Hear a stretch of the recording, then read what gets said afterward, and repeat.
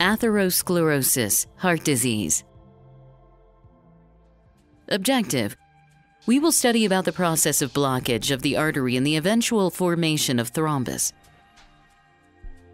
The human heart has a prominent coronary artery.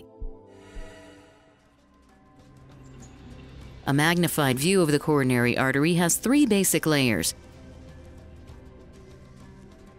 tunica externa, tunica muscularis, and tunica interna.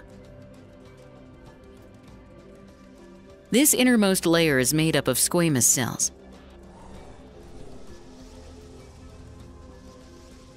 When the blood carries a higher level of cholesterol in the form of LDL molecule for a longer period of time, these cholesterol molecules tend to settle on the surface of the artery.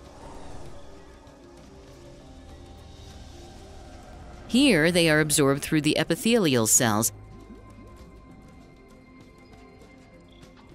and form a layer between the tunica interna and tunica muscularis. This layer is called the plaque. As the plaque grows, it spreads along the artery wall, forming a swelling which protrudes into the lumen,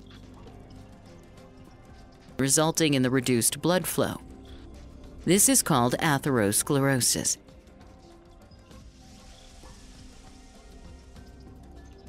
At times, epithelial cells may rupture at some point.